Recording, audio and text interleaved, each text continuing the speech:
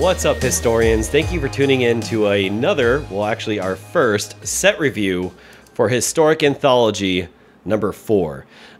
This is actually quite controversial, and we want to preface this by saying that this is not the podcast, but we do want to make sure that our news comes out in a timely fashion.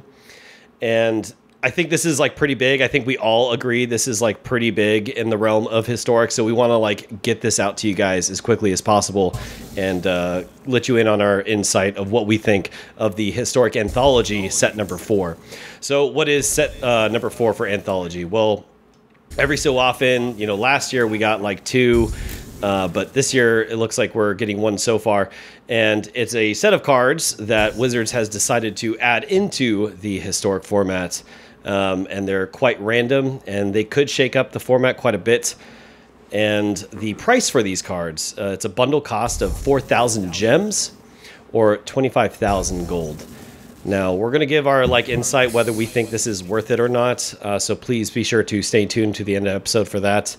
And this bundle will be available March 11th all the way up to June 10th.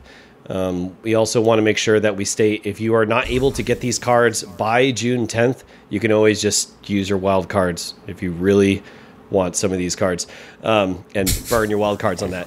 So, but within that time frame, you can get the bundle, you can kind of pick and choose what you want. And then once again, the legality is in Historic as of right now. So, I think we should just get right into it, right? Let's just talk about the cards, or yeah, let's do it. Want to say? No, I mean, yeah, just get into it. Yeah. All right, cool. So this is quite funny, I think. Wizards, it seems to be really proud of this set. And initially, I thought this set was a little disappointing. There is some cards that I do like, but we'll go into them. So we'll just start it off. First thing Wizards says is we got some juicy new additions to White. Yikes. Yeah. I love that word. I don't know about juicy. So the first one we have is Triumphant Reckoning. 6 colorless, 3 white. So 6 white. 9 mana for a mythic rare. Sorcery. Return all artifact, enchantment, and planeswalker cards from your graveyard to the battlefield. Hoshi, you love white. What do you think about this card? This is garbage. It reminds me of the Rise of the Dark Realm that's in Historic right now, and no one plays that aside from a couple jank decks, that try and reanimate the graveyard. White doesn't have a good way of putting stuff in the graveyard, and 9 is a lot to cast its sorcery speed. I mean, how is this a mythic? Yeah. I think it's trash. Yeah, it's trash. Yeah. What about you, Drunken? Yeah, I share everything you say. I actually think it's even worse than Rise of the Dark Realm because it is in white and not in black. So I think that opportunity cost is much higher. Mm-hmm. Real drop the ball on this one. It is a definite garbage, bulk rare, bulk mythic. It sucks. Don't like it. Don't care for it. This is a turn 4 format, so. Next one, though, however, might have some different opinions. A Declaration in Stone, 1 colorless, 1 white for a sorcery at rare. Exile target creature and all other creatures its controller controls with the same name as that creature. That player investigates for each non-token creature exiled this way. And swing it back to Hoshi. What do you think of this as an exile effect for white? I think it's good. I think it's a very fair card. It's exile. It hits all creatures of that type, but there's also a downside to it where you give them something, which is reminiscent of Path of Exile and Swords to Plowshare, where you exile something but they get something for it. Investigate is pretty good. If people don't know what that is, that means you get a clue token, which is a colorless artifact token that you can pay 2 and sacrifice, and you draw a card for it. So you're not giving them something that they can immediately take advantage of, I guess, but I still think it's pretty good removal. I mean, it's not swords or path, but it's pretty good. Sorcery speed kind of sucks. I just wish it was instant. But pretty sure Investigate actually doesn't even have the cost. It's just sack, draw a card. Is it? I thought it was 2. I think it's 2. You're thinking of a treasure. No, treasures are sack. You get a land. Investigate. A clue is pay 2, sack, draw a card. Yeah. Oh, okay. Well, either way, that's still really good. Yeah, it's good.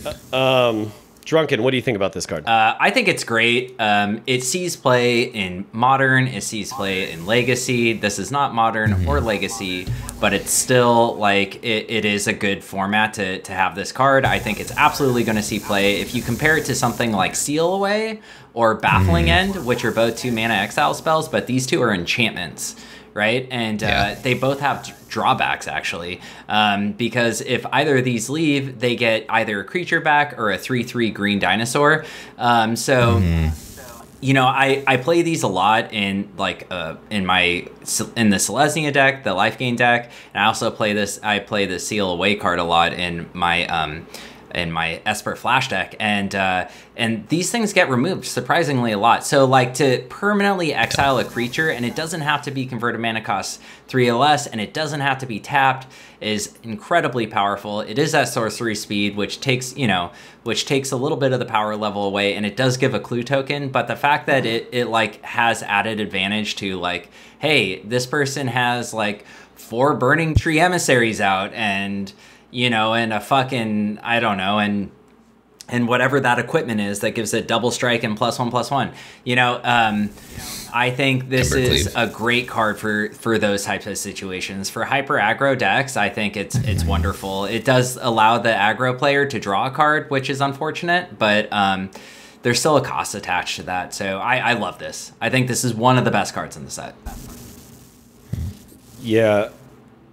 Initially, I thought this was like kind of underwhelming, but considering the power level of Historic, it's obviously not on the power level as Pioneer, Modern, or Legacy. I think this is a jump in the right direction. I would love to see Swords of Plowshare. I would love to see Path to Exile. I think White desperately needs that. But, this is a step in the right direction. It's a targeted removal. White desperately needs it. Has a downside, which is unfortunate. But, again, when you take in consideration the power level of Historic, I think it's okay. It's fair. Moving on, the final new juicy addition to White, we have Thraben Inspector. It is 1 white for a creature human soldier, a 1/2. When Thraben Inspector enters the battlefield, investigate. Hoshi, take it away. It's great. It's a 1-drop for a 1/2, and you get a token that can draw you a card. It's a soldier. I like soldiers. I like this card. I think it's good for white weenies, definitely. Nice. Yeah. Drunken, what about you? Yeah, I love the card. I agree with everything Hoshi said.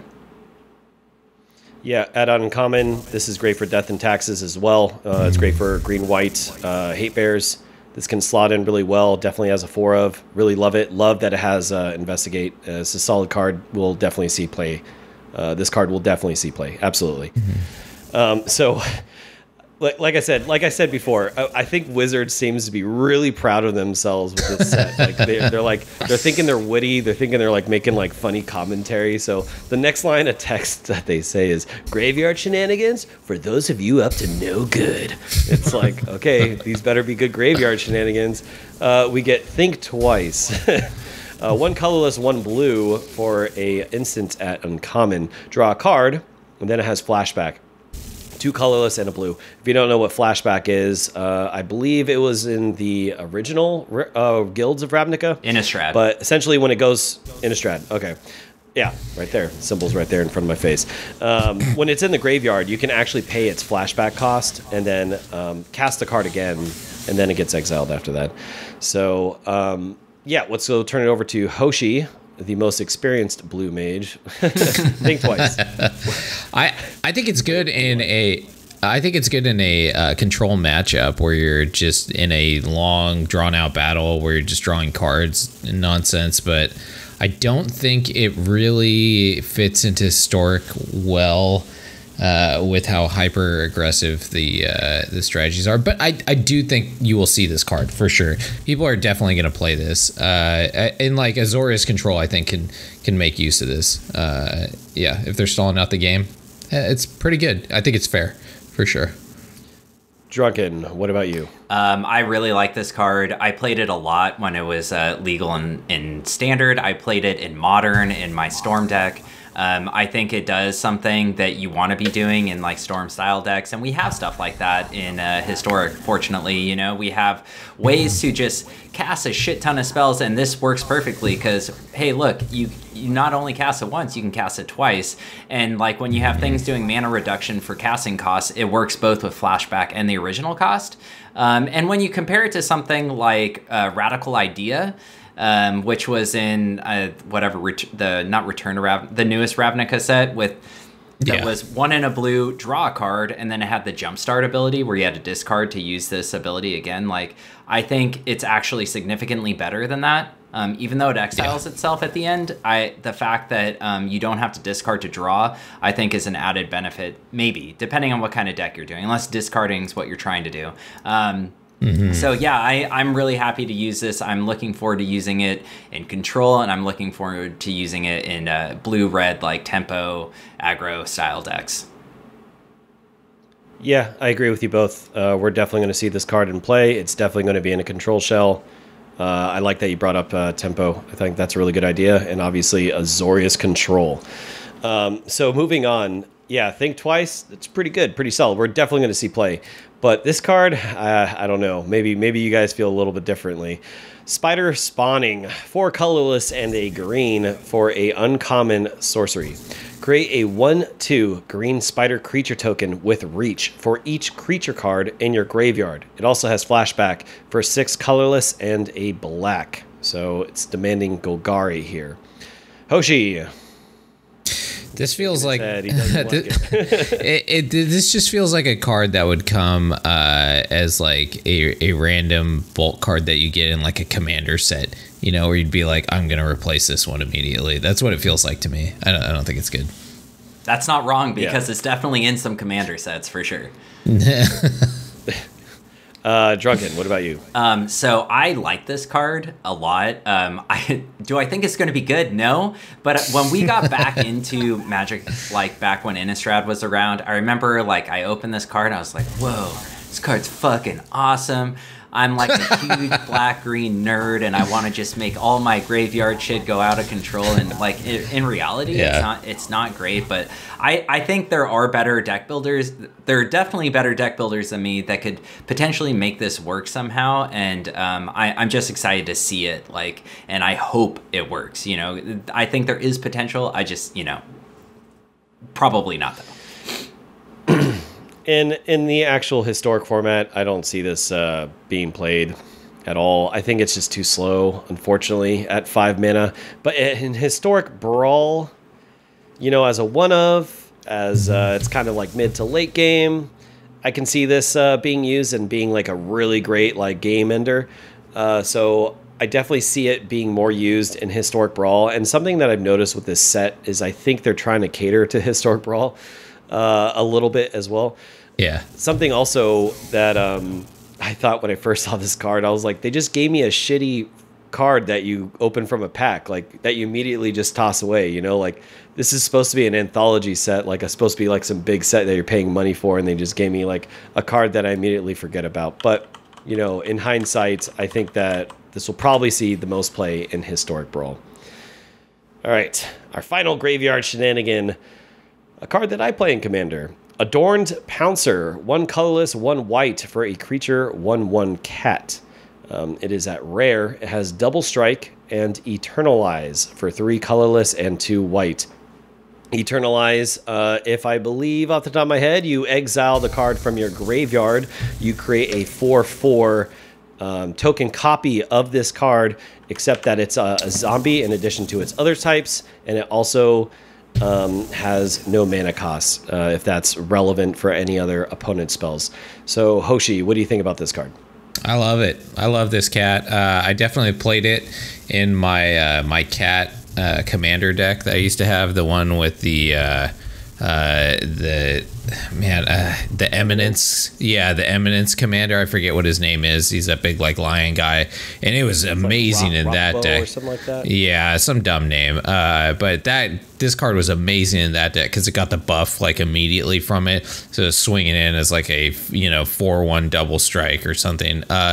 I don't think it's going to be great in Historic, but I do love this card, and I think it's going to be great in Historic Brawl because I want to make my Ren and Ciri deck, and this is definitely going in it. So I like the card. I like cards like this. I was really kind of upset when they did the Amonkhet Remastered and this card was not in there. So I mean, I would have preferred to have it in there in the first place, but I'm still glad I'm getting it. So yeah, that's it. Agreed.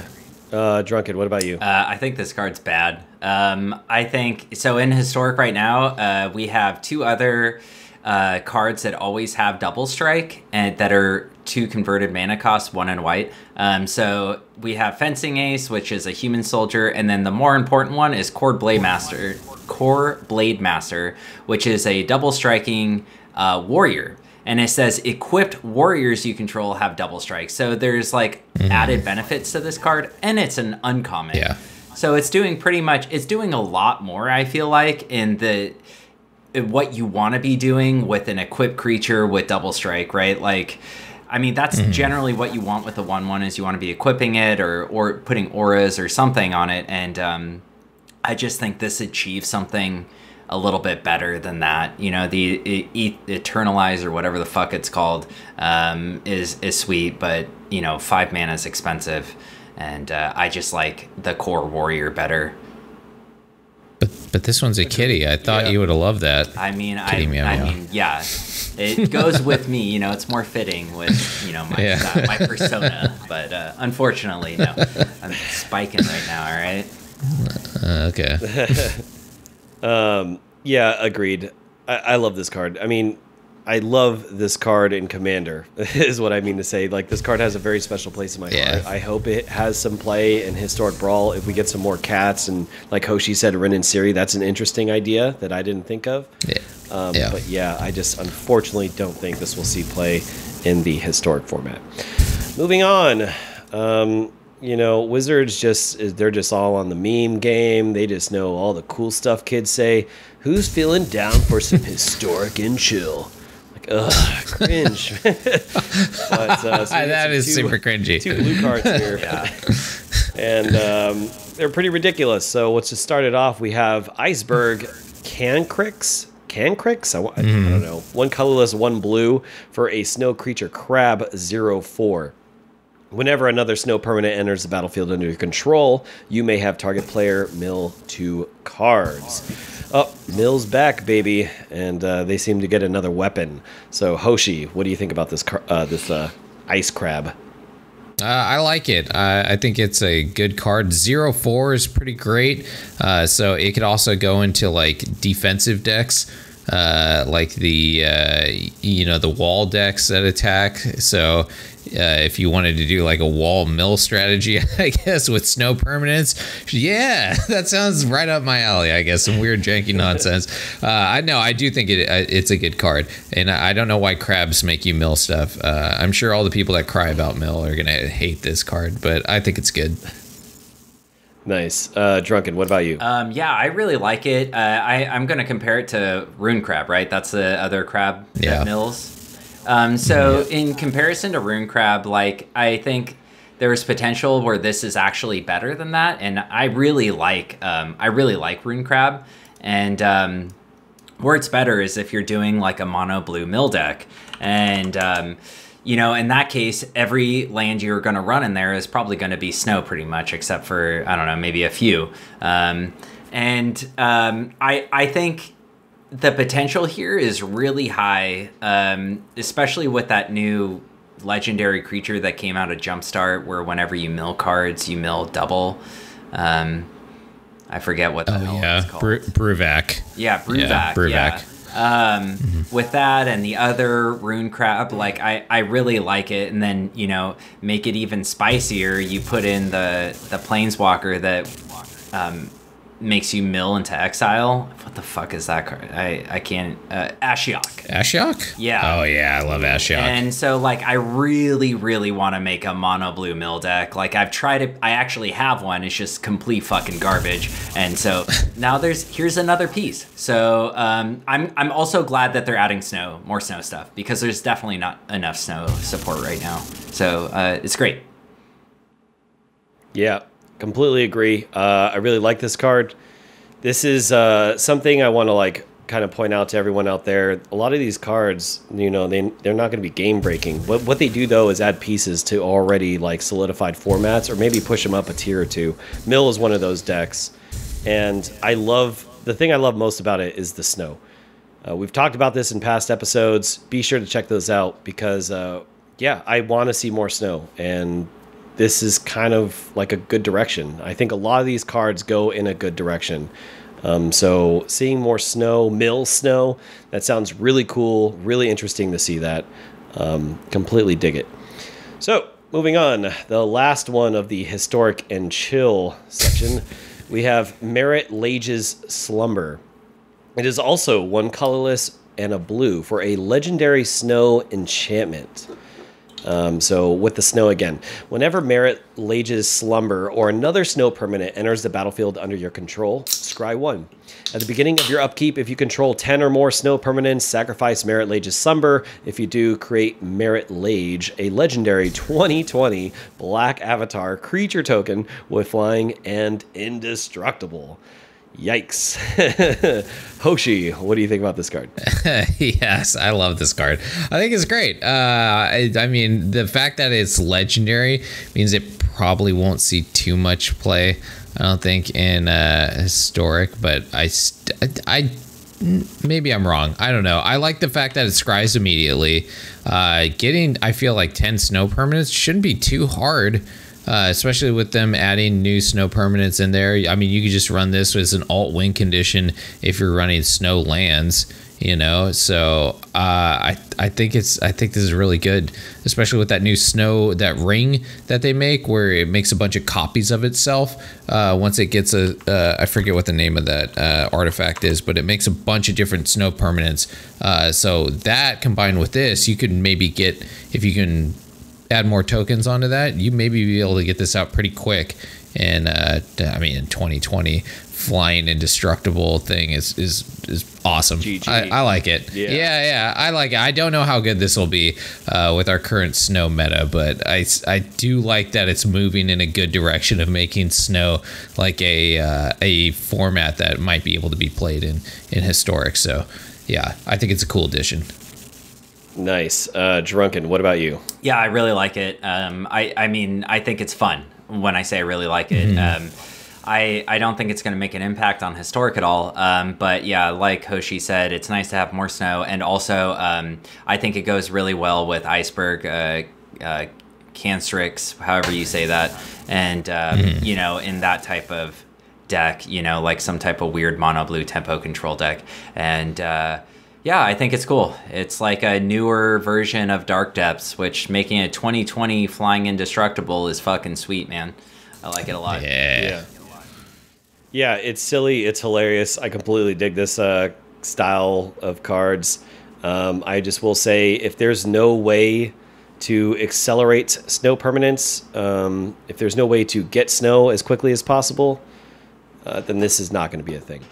If there is ways to get snow to accelerate, whether like Hoshi's idea or whatever, if there's a way to accelerate, this will be a thing for sure. Snow something will be relevant in Historic, but definitely Historic Brawl, I believe.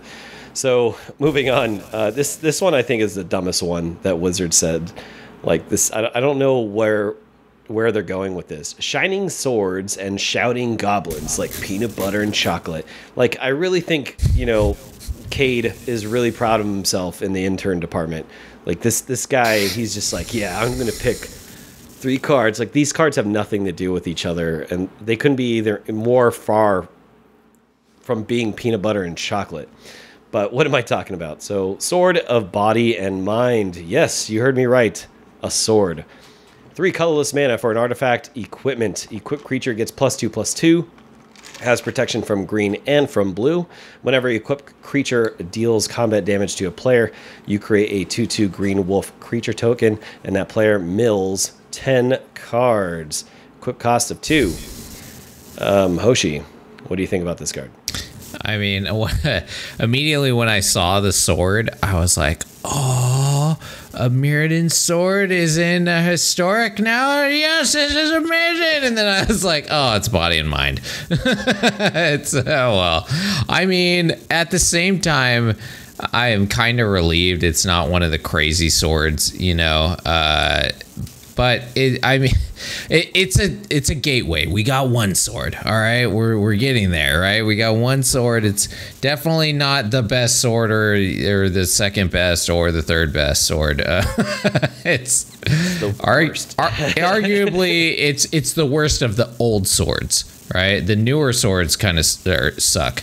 So of the old swords, this is the worst one, but it's still cool. It's just a weird card. You get a wolf and then you mill 10 cards. I don't exactly know what kind of deck this like slots into besides in Brawl. But I am gonna make it whatever it is. I'm definitely putting this in a deck. I love swords. I love equipment. So this is definitely going in some kind of like mill/aggro deck, I guess. I don't know. We'll see. Mill aggro. It's a thing. Besides, yeah, maybe rogues. Rogues are mill aggro, right? Yeah. Yeah. So maybe this fits in rogues. I don't know. Yeah, That's interesting. Yeah, that's actually a good point. I don't know if there's something else you want to be doing for 5 mana, but I mean... Shut your mouth. I don't know. Drunken, what about you? So I really like this card. Yeah, I agree. It's definitely not one of the best swords, but I think it fits into the format really well, and I think I don't think it's gonna make an impact, but like this deck I was just talking about, this mill strategy, like I could totally just equip it onto my fucking stupid ass snow crab, which is a 0/4, make it a 2/6, and it has protection from the most powerful color in Historic, which is green, and probably the third most powerful color, which is blue.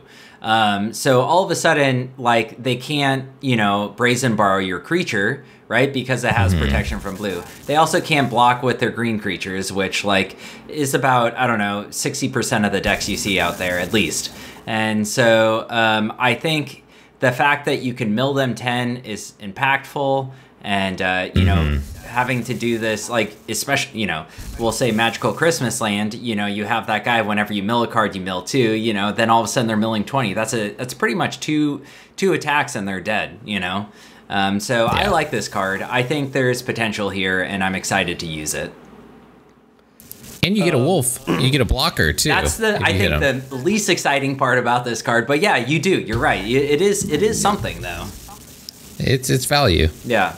I think this card has an identity crisis, to be honest. Once again, going back to Wizards, I think, like, they just have, like, honestly, I don't know, man. Like, they don't know what they're doing.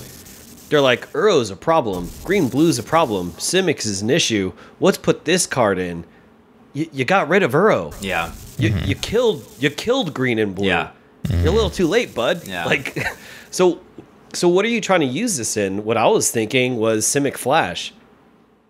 So you have protection against Simic Flash? Like this card has an identity crisis. It screams like, you know, mill deck or some kind of like green-blue shenanigans, which again, Simic Flash is what I'm thinking of.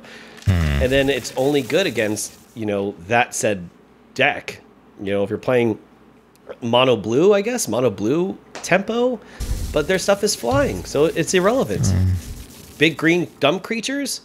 Well, I hope for 5 mana you're not dead, because green stomp you. They'll stomp you before then, you know, before you get this down and actually makes an impact. So I don't know. I love the swords. I have an affinity for the swords.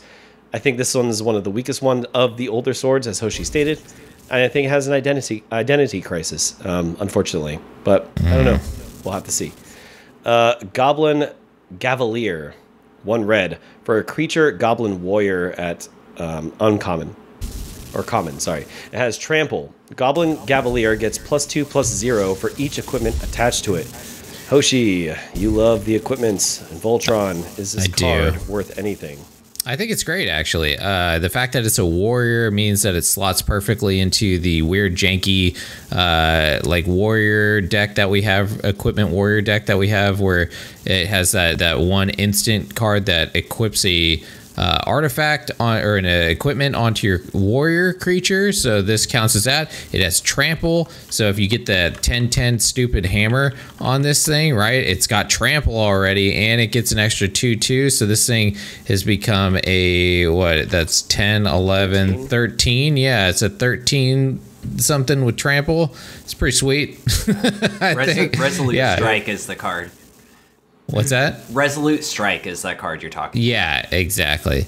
Yeah, so yeah, I think it's great because it's a 1-drop too, right? So in that deck, you don't want to have a bunch of high creature costs. You want to be able to get them down early and get that hammer on them quick and kill your opponent. It actually it becomes 14 because Resolute Strike gives it +2/+2. Oh, well then it would be 15 then actually. Oh, 15. Yeah, 15. Yeah. Yeah. Pretty good. Yeah. Math and stuff. Pretty good. Sweet. Yeah. 15 damage, not bad. Yeah. I think pretty good. Drunken, what about you? Yeah, I like it. I agree with everything Hoshi said. Like I said in the podcast this last week, I've been playing like a similar deck to this, so I'm excited. Yeah. Yeah, I agree with everything. I think this is something that the equipment decks need. And I just want to point out, like, flavor-wise, I love that he's holding that Colossus hammer. He's just like, I think it looks really cool. Yeah, that's sweet. All right, so our final artifact matters, equipment matters kind of card is Bonesplitter for 1 colorless artifact equipment. Equipped creature gets +2/+0 and has an equip cost of 1. Hoshi, what do you think about this card? Meh, it's all right. I don't. Yeah, it's all right. Drunken. I think it's great. It's definitely like the most powerful 1-drop, 1-equip artifact that we have in Historic. And I think if there's going to be anything that's going to help the equipment deck, it's going to be something like this. So I'm excited to test it out. I don't, but you know, who knows? Yeah, whether we see 4 of or none of, that is yet to be seen. I do like this card. It has been a staple in Magic's history for a very long time. I'm very excited to see where it goes. I think it'll be good in the equipment decks, but once again, testing will tell. Ask yourself, does this card spark joy? If not, these discard enablers can help. Like, oh man, like I swear, I don't know about you guys. I hate these. I hate everything Wizards is saying to me right now. These are not funny. They're not witty. They're not cool. Whatever. All right, so we have like discard cards, I guess. Torment of Scarabs, 3 colorless, 1 black for an enchantment or a curse at uncommon. Enchant player. At the beginning of enchanted player's upkeep, that player loses 3 life unless they sacrifice a non-land permanent or discard a card. Hoshi, take it away. I think this is a bad version of like the lantern that we just got, the Theragrid's Lantern, which is I think the same price for this. I don't know, mate. Yeah, I just don't think it's gonna see play. It's okay. I just think it's not gonna see play. I can't imagine a deck that I would really want to put this in. Drunken. Drunken. Yeah, I have nothing to say about it. It's not exciting. It's expensive. Yeah. Garbage. Too expensive. Maybe if it was mana cheaper, we could be talking about it. But other than that, this thing is too slow and doesn't do much. So. Moving on, Flameblade Adept for 1 red for a creature Jackal Warrior 1/2 with Menace. Whenever you cycle or discard a card, Flameblade Adept gets +1/+0 until end of turn. Hoshi. Yikes. Yeah, seems pretty good for the the cycle decks. I like it. I think it's this is going to be pretty dangerous.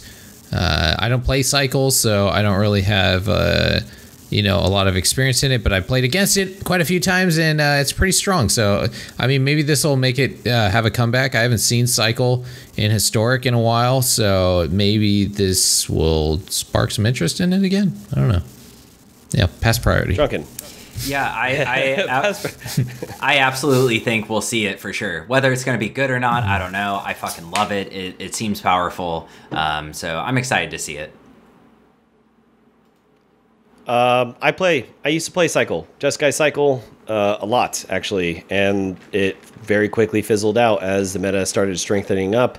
Gruul took over everything, Sultai destroys everything, and then it just became a pet deck of mine. This card is definitely going to change that. I like it. It's going to be seen for sure in Cycle. I really hope that it helps Cycle come back to tier 2 and be competitive. Time will tell, but I'm definitely going to play it. Definitely going to slot it in. Faith of the Devoted. 2 colorless, 1 black for an enchantment at uncommon. Whenever you cycle or discard a card, you may pay 1. If you do, each opponent loses 2 life and you gain 2 life. Hoshi, take it away. I don't think this is great. I feel like this is when you're winding down in Cycle, where you're running out of cards, right? So you're like, oh, maybe I'll pay the mana now to do the ping. And I think this would be a better card if it actually had Cycle on it, but it does not. So it kind of, I think this weakens actually the Cycle deck. It doesn't feel like something that they want to put down immediately. It's just the fact that you have to pay the 1. If you didn't have to pay the 1, this would be an amazing card. But yeah, that I think that even 1 mana like that, it really just kills this card. So yeah, pass priority. Agreed. Yeah, Drunken. Same opinion. Yep, completely agree. All right, here we go. Make some time to brush up on your good elf, bad elf routine. Well, this is not a good elf, and the bad elf is not a bad elf. So we have Lys Alana Huntmaster, 2 colorless, 2 green for a creature elf warrior at common. It is a 3/3. Whenever you cast an elf spell, you may create a 1/1 green elf warrior creature token. Hoshi. I think that this would have been a good card to introduce a while ago into elves. I feel like at this power point in elves, this is not going to make an impact in Historic. Maybe it's good that it's a common. So for people like just getting in and wanting to make an elf deck, this is a nice, like, I can slot this in until I get more powerful elves in my deck. But Collected Company doesn't hit it.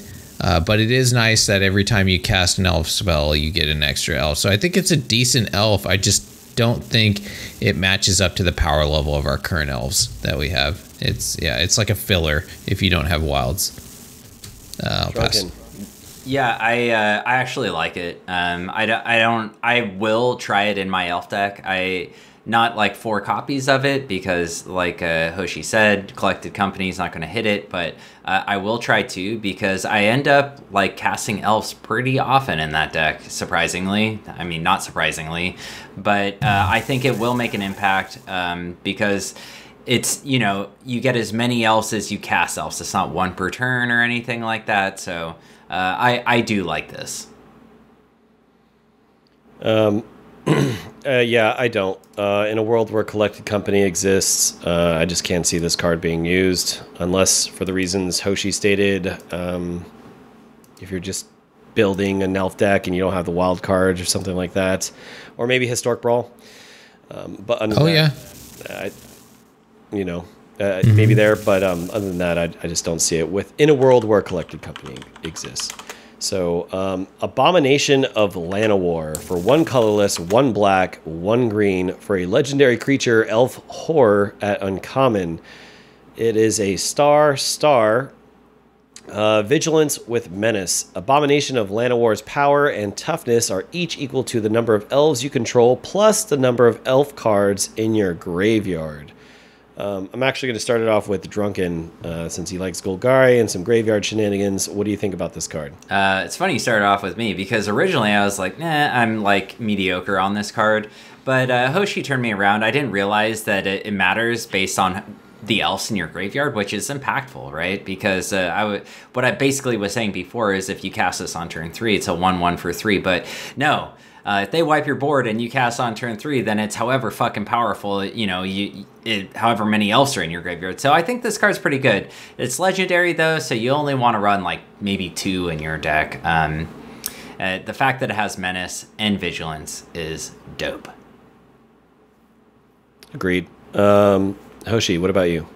I love it. I only will run one of these, but I will run this in my deck. And I love that it's 3. It gets hit by Collected Company, so you can throw this thing out. It can be massive. So it's like the one thing that you got to remember is that elves have so many anthems, right? So this is already a giant creature, and it has Menace and Vigilance, and it's whatever other anthems you have on top of it too. So this thing is going to be huge, I feel like. And having to block something like that, they have to devote 2 blockers to something this is clearly going to be what they have to block, because this is going to be the biggest creature, and it having Menace like that makes you being able to finish them, I think, in one swing a lot easier. So I think it's a great card, maybe 2. I don't know. I really do think it's pretty good, but I will definitely at least be running 1 in my deck. I love this card. I love it in Historic Brawl. I love it in regular Historic. This is Tarmogoyf for elves. Pretty much. Yeah. Plain and simple. I dig it. It's exactly what elves need. Elves have such huge problems when they get board wiped. It's so hard for them to recover, and there's so many different avenues you can take with elves. Well, I need card draw engine. I need to make sure my hand is filled. This is a simple solution. You drop it. It's X and X. So GG. Now handle this card. While they try to handle that card, you can refill your hand and rebuild your board. So yeah, completely love it for elves. I definitely think we'll see play, at least in Historic Brawl. All right. So Wizard says, new artifacts. Don't worry. We already know some of you are upset we didn't list Coldsteel Heart with the other snow cards. Man. Oh, you're really reading my mind here, Wizards. Inspiring Statuary. 3 colorless for an artifact at rare. Non-artifact spells you cast have Improvise. Whoa. Hoshi, what do you think about this card? I think it's interesting that it's non-artifact. If it was artifact spells, would be crazy. So I'm sure there's some shenanigans that you can pull off with this deck. Definitely with the in the colorless deck, I think this could be good. I'm not exactly sure though. I'd have to do more looking into what I could actually build with this. So I'm kind of mediocre right now. I don't know. I'll pass. Drunken. I think this card has the potential to be one of the scariest cards coming out of this entire set. Because it says, so basically the way Improvise works is you can tap an artifact. It's like Convoke, but instead you tap artifacts instead of creatures. And so, we'll use Mox Amber for an example. So Mox Amber only adds mana for legendary creatures or legendary spells. Well, now Mox Amber with this card adds, can improvise with non-legendary as long as it's also non-artifact. Now, where this is important is with Planeswalkers. Mox can add, mana for any Planeswalker, but there's other 1-drop artifacts that you can just improvise out. Big ass Planeswalkers, dope Planeswalkers with these crappy artifacts, and I think there's potential to really combo off or do some really shitty things to make people salty, and I'm excited to see it, and I think the potential's really high with this card, and I'm probably completely wrong, but I am excited to fuck around with it. Well, you are wrong with how Mox Amber works. What is it? It's Mox Amber, where you get to generate 1 color of mana based on the legendary permanent that you have. Oh yeah, so yeah, now it just taps for a mana. It improvises for Planeswalker. So it's even better with that card, right? And I'm excited to try it. Yeah, I think this is a diamond in the rough for sure. I think we're going to see either something really crazy and janky in the forms of Teamer Aetherworks Marvel, But what is that to be seen? I have no idea. I would have to do a lot more research into this card. But I definitely see it in mono brown for sure. I like it, and I'm just going to move on because I have something I want to say at the end that pretty much sums up everything that we're talking about here today. Okay. So Coldsteel Heart for 2 colorless for a snow artifact, another snow permanent. Coldsteel Heart enters the battlefield tapped. As Coldsteel Heart enters the battlefield, choose a color, tap, add 1 mana of the chosen color. So we have a mana rock for snow. Hoshi, what do you think? I think it's pretty good. I like that they have a snow ramp like this. I mean, it seems very fair. It's you know, it's common, or it's common card. Yeah, 1 chosen color, more snow. It's good. It's good. Cool. Drunken. Yeah, sounds good. Yep, like it. Snow needs it. So, Blinkmoth Nexus, a land, tap, add colorless, and then you can has an activated ability of pay 1 mana, 1 colorless mana. Blinkmoth Nexus becomes a 1/1 Blinkmoth artifact creature with flying until end of turn. It's still land, and then its other ability is 1 colorless, tap it to target Blinkmoth creature, gets +1/+1 until end of turn. Hoshi. I think the second ability is stupid on it, but the first one is pretty great. I think this will definitely see play in like the colorless artifact decks, because I think a lot of the lands that we have in Historic right now, they're great, and being able to make a creature out of your land is awesome, but like Crawling Barrens and all that stuff can be incredibly powerful, but 4 mana is a lot to pump into. So I feel like you don't get to activate that very often. So you have to make some pretty like difficult decisions on whether you're not going to cast a spell to hold up to turn it into a creature or not. And I feel like with Blinkmoth Nexus, you don't have to do that because it's only 1. So you're potentially only holding up 2 mana to turn this thing into a creature for a blocker that you might need, or to attack in for that, like, you know, minimal damage that you might need. So I think Blinkmoth Nexus is way better than any of the other like man lands that we actually have right now, even though it's significantly weaker, but it is flying too, so it can get in for a kill maybe. Yeah, I think it's really good. I think this is one of the best cards in the set. Drunken, what about you? Yes. Yeah, I agree with everything Hoshi said. I mean, the other thing I just add to this is it's a really great mana sink, because you can, you know, potentially, like if you're just holding up mana for counter spells, like with a control deck or something, on the end of your opponent's turn, you can make it become a creature, then tap itself, put a counter on it, and then just let it become a land again until eventually you can, like, you know, have it hit for a good amount or block for a good amount. So I really like this card. It doesn't get a counter. It's until the end of turn. Oh, until end of turn. All right, then I don't know what I'm talking about. I used to play with this I used to play with this card too in Modern. Yeah. I was actually going to say, I'm surprised you didn't talk about your affinity deck in Modern, because that's where this card shines. Yeah. And, again, step in the right direction. I really hope they're trying to make affinity a thing. Artifacts are super cool. I really hope this is the direction that Wizards is trying to go with Historic. So moving on, we got some big old dumb creatures. And they say, ah, yes, the classic theme, elephant versus crocodile. Didn't know that was a thing.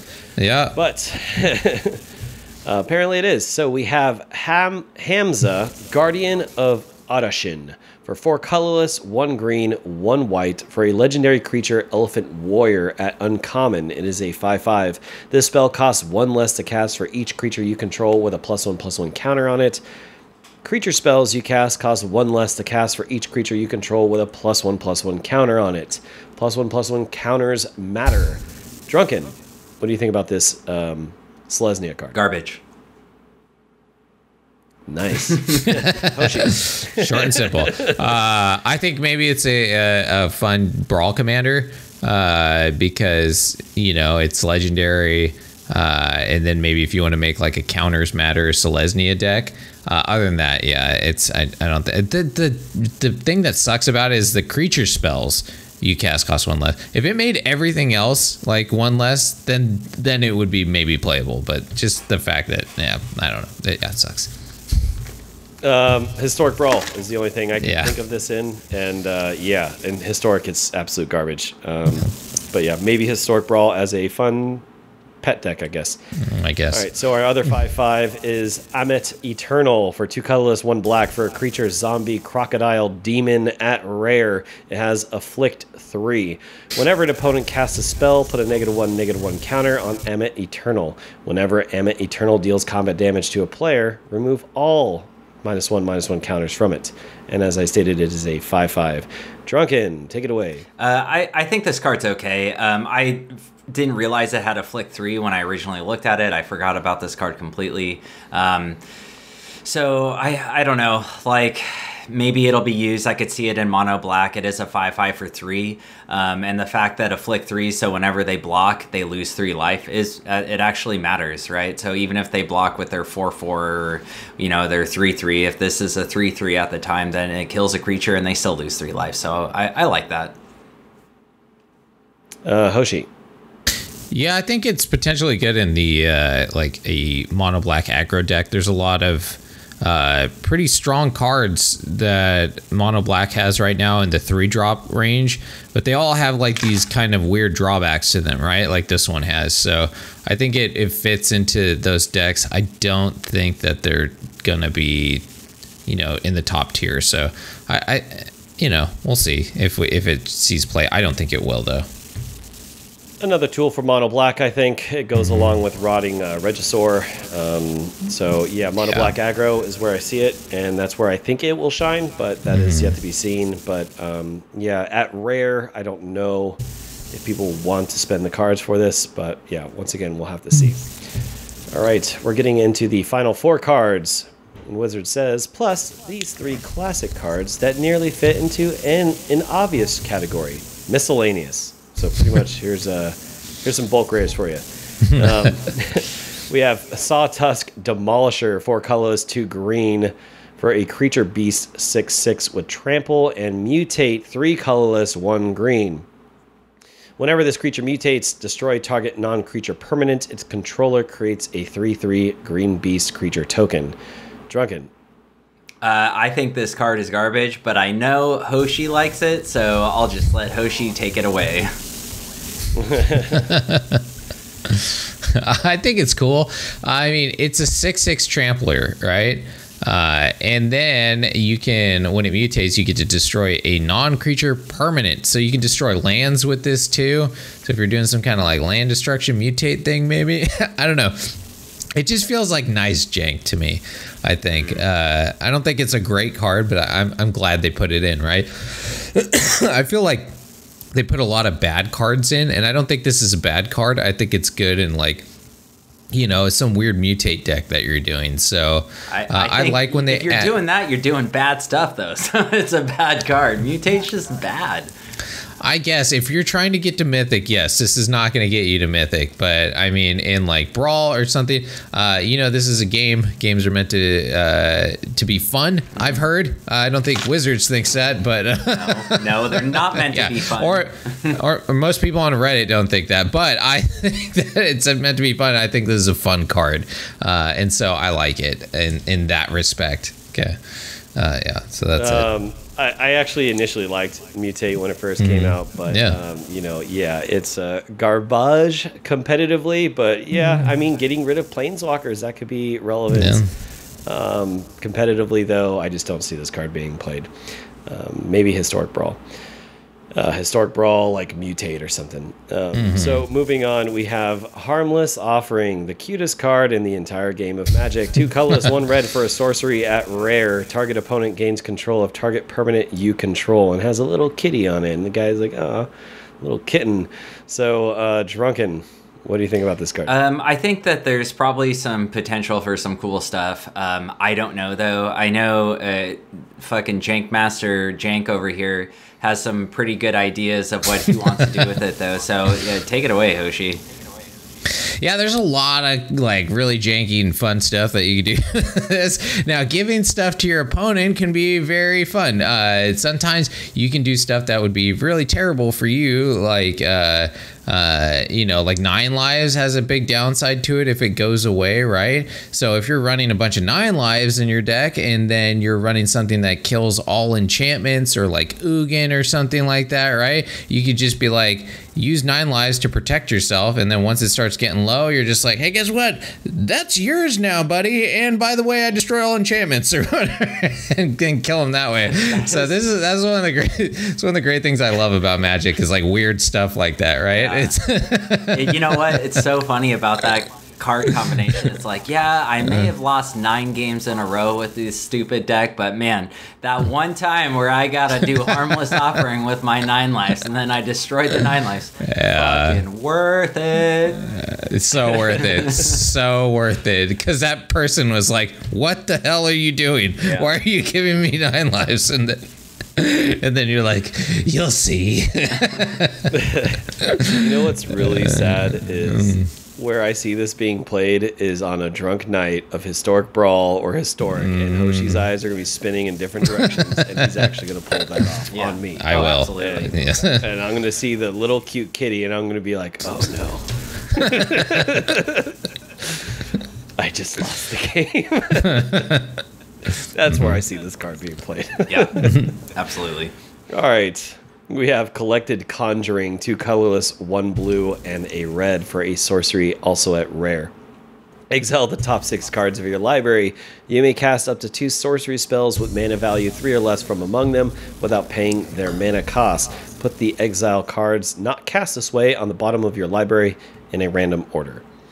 Drunken, you got anything? I think this card actually, at first I was like, oh, looks kind of cool. Looks like, roll the dice, which is what blue and red is trying to do sometimes, or blue and red spell casting. But I think it's actually just bad because it's just demanding too much. So it's 3 converted mana costs or less, and it has to be a sorcery. If it was instant or sorcery, this would be significantly better. But the fact that it's sorcery only at sorcery speed, I'm not excited for this. Hoshi, what do you think? Looks like my camera exploded, but I do like this card. I think it's pretty good in like the Wizards deck that I have, right? Because, so first of all, potentially you are getting 6 mana for 4 mana, right? If you're able to cast 2 3 mana spells, so that's pretty good. And then on top of that, you get the actual cast trigger from it too. So I like that about it as well. It's and I mean, that's magical Christmas land, though. That means out of the 6 cards, you would have to hit 3 converted mana costs or less, 2 of them that are sorcery spells. Like that's asking a lot. Wait, do they have to be up to 2 sorceries? Yes. Oh yeah, I didn't really notice that. Bad. Yeah, that does make it pretty bad. Okay. Yeah, I don't like it. I don't like it anymore. Yeah, I don't like it either.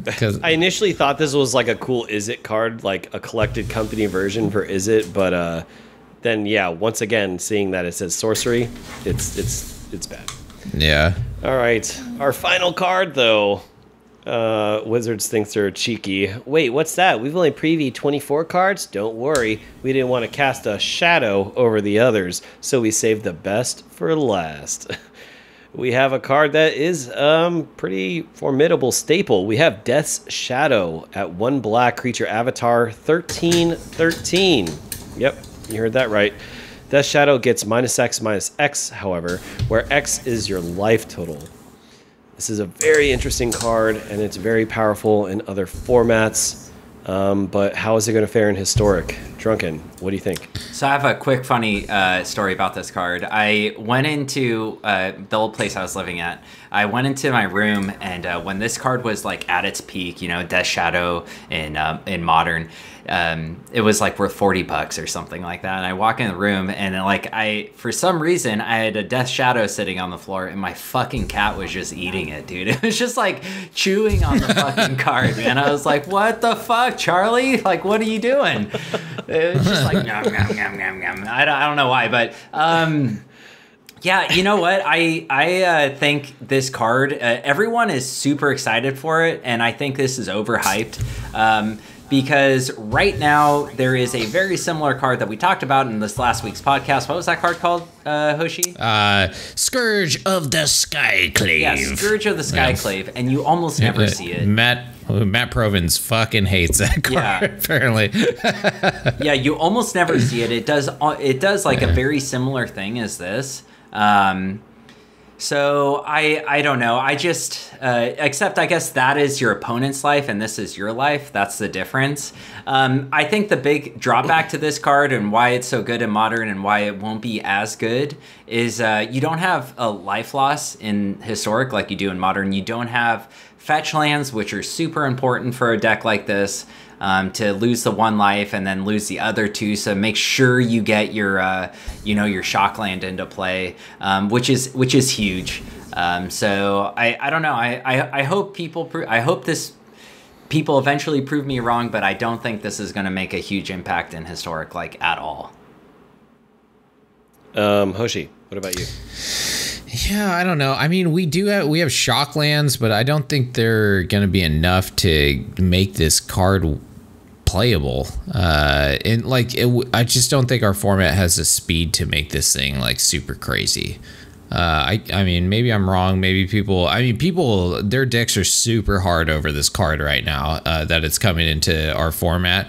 But I just don't think they realize that we don't have the tools to make this card, the power level that it is in the other formats, at least from what I've seen and from what so I don't, I mean, maybe eventually it will be, which is cool. I think a lot of these cards that we got in the set might be powerful eventually, right? Like some of the snow stuff, but right now, probably not. And I feel like this falls into that category. Cool card, probably not going to be great right now, maybe later.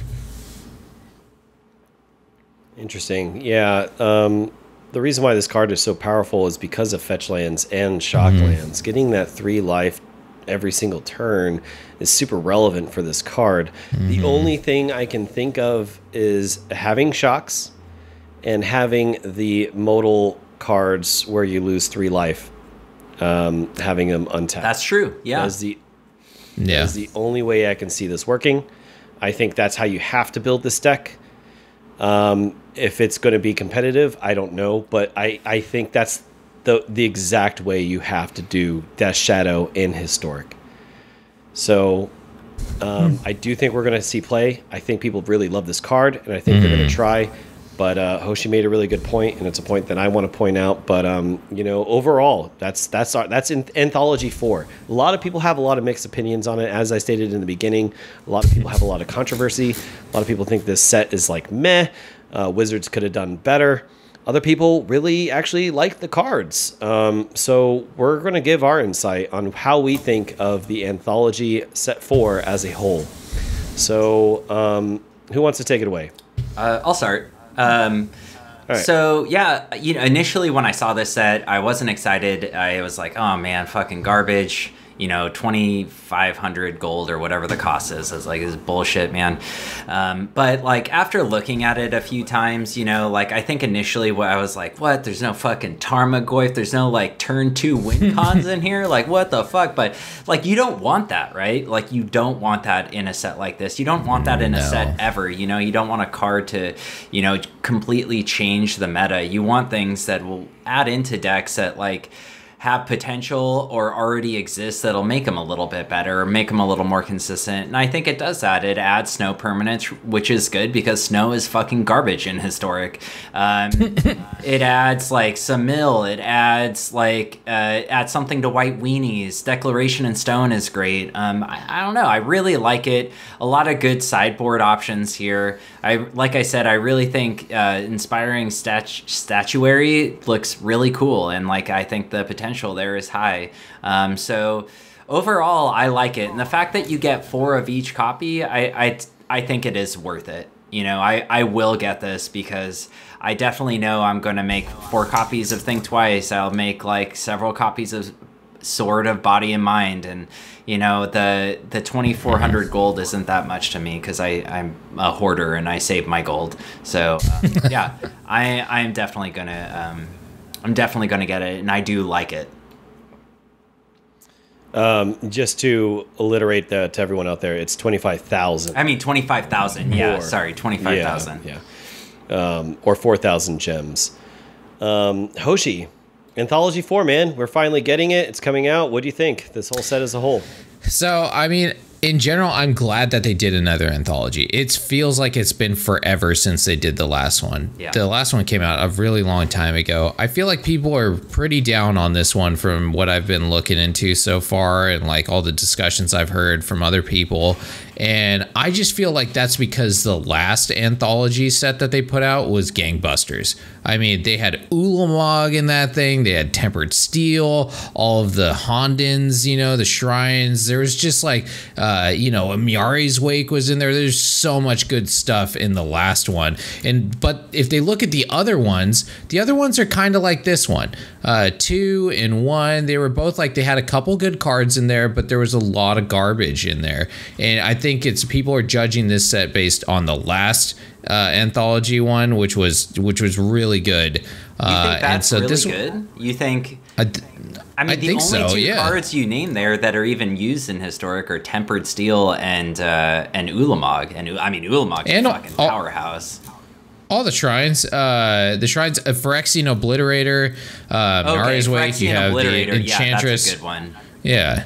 I think there's like quite a few good ones. I really like the Hondens. Yeah, I know you do, but like I think overall they're not great cards. Like, I mean, you're talking about competitive. Like, if you're talking about being competitive, yeah. I mean, I have a Shrines deck right now that I'm playing, and it still wins games. Sure, it's not tier 1, but do you want all tier 1 stuff in the anthology? No. You don't. Exactly. That's what I'm trying to say, is I think these are great cards in the last one. Almost all of them are relevant to play, at least in some kind of deck, where I don't think that's what you're getting in this one. I feel like there's a lot of cards that are just bulk rares in this one that are not going to be played, where in the last one there was a lot of playable cards, even though they weren't all tier 1 cards, you know?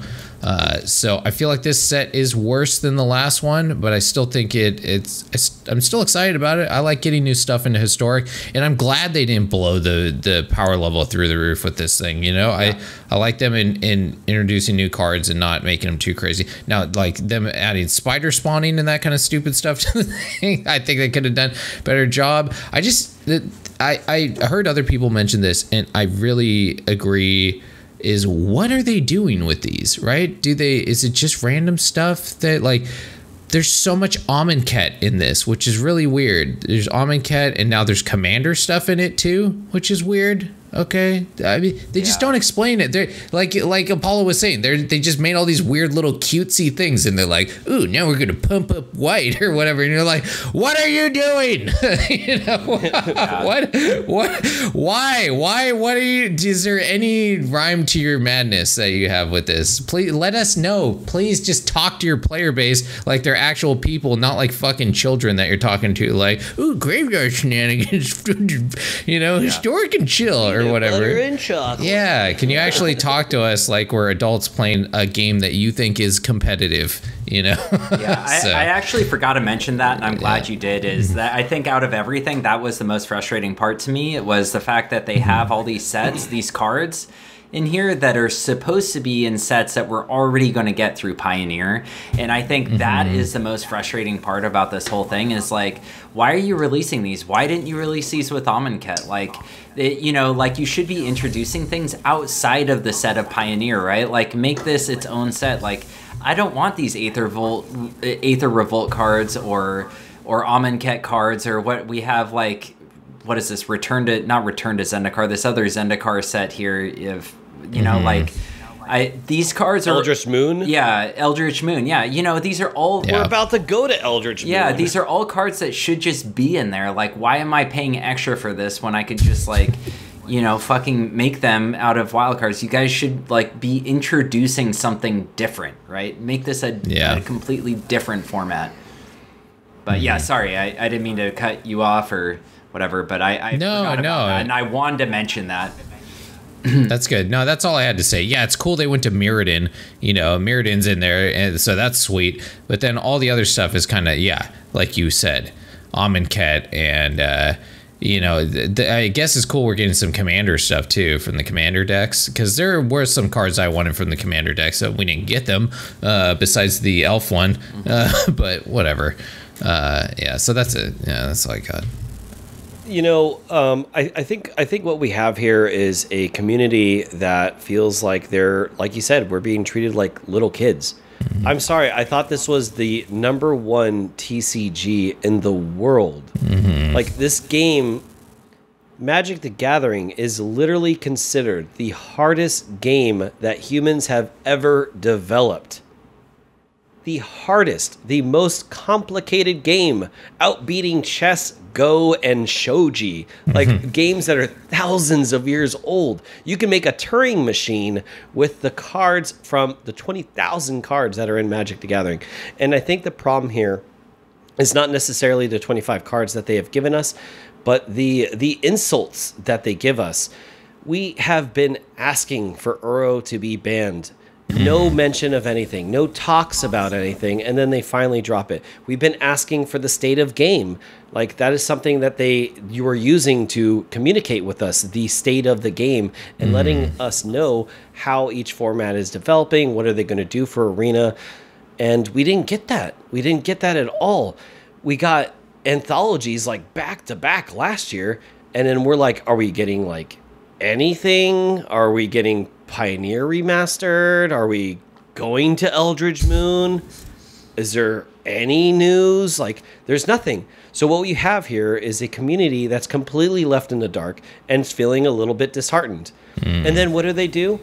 They think they're like the badasses of the century by dropping this on us and prefacing it by saying this: are you a fan of MTG Arena and feeling slightly jealous of our Time Spiral Remastered previews? Well, pack your bags for a trip to the past on MTG Arena. Historic lovers, your time has come. Really? So you just compare this to Time Spiral Remastered. Yeah, not even close. You gave us Amonkhet, you gave us Aether Revolt, and you gave us Eldritch Moon cards. Eldritch Moon, we're going there regardless. And you gave us cards that you already made remastered sets for. So why are you bringing them back?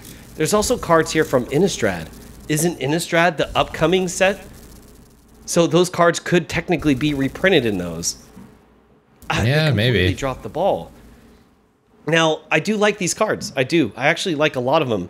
What I like a lot about these cards, a lot of them that I mentioned, and the key takeaway that I wanted to solidify with all these cards is they do take a step in the right direction for a lot of different archetypes. You know, whether it be artifacts, cycling, graveyard shenanigans, Golgari elves, snow permanents, you know, big dumb green creatures, stuff like that, you know, affinity with artifacts, or maybe even mono brown. They're going in the right direction with these cards. Like Thraben Inspector helps out Death and Taxes. Declaration Stone is a good exile for white, a decent one, I guess. It's, you know, it's at least something. You know, so as much as I don't like the sets they chose, they did pick some good cards, and I do think they are going to help out the historic format. But once again, I think the reason why so many people are disappointed, myself included, is because they're not talking to us. And when they do talk to us, they talk to us like we're fucking idiots.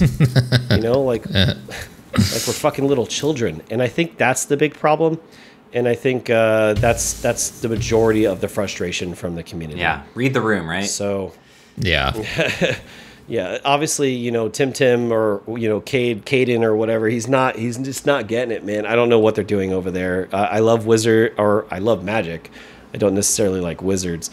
But, yeah, it's unfortunate, but I'm excited. I'm definitely going to get the set. Yep. I love cards. I love Historic. I love Arena. You're going to get my money, Wizards. You won. Dude. Yeah, we're like... You're talking to me like an idiot, I guess. I hate you. Here's my money. Yeah. Horrible hypocrites we all are. They get me every time, you know, but I'm like the #1 idiot Magic fan, so... That is true. Yeah, you do wear that. You do wear that dunce cat. That's for sure. Absolutely, dude. They don't even have my arms behind my back, man. They're just like, you ready to go on an adventure? Mm. Yeah. They're like, yeah. They're like, pull your pants down, DrunkenDork. I'm like, oh, man, again, fine, all right, okay. I mean, I guess. Do I get the wild cards from Uro? No. No. No, you already got those when we banned them the first time. Screw you. But I bought more since then. Yeah. Fuck you, I don't care. Do I get anything exciting? No, but they're shiny. Oh, all right. Yeah. Fuck me. Heart, please. Yeah. You know what? How's this? Pay us 50 gold to get 500 gold. You want that? Huh? Huh? Yeah, there you go. Or some other stupid new deal. I like those ones. Whatever. Any final thoughts on this set? No. No, I hope the next one is sooner, and I hope it's better. Agreed. That's it. Yeah. You know what? At this point, I just want Magic or Wizards to tell us something. That's it. Just want us to tell us something. I would prefer that. You know? Yeah. Yeah. Communication is always good in anything. You know, any walk of life. Communication is great. Yeah, I think we know we're not going to get that. So here's a final thought. Are we gonna, in tradition, are we gonna pound our beers? Is that what's happening? Oh, I was kind of like sneaking it by. I didn't know if we were. I already finished mine, but sure. Yeah. All right. Well, then you know what? You can say 3, 2, 1. Goodbye, everybody. All right. 3, 2, 1. Pound, motherfuckers. Cheers, all. See you all. Peace out, guys. I had a little sip in there. A little sip, That was good.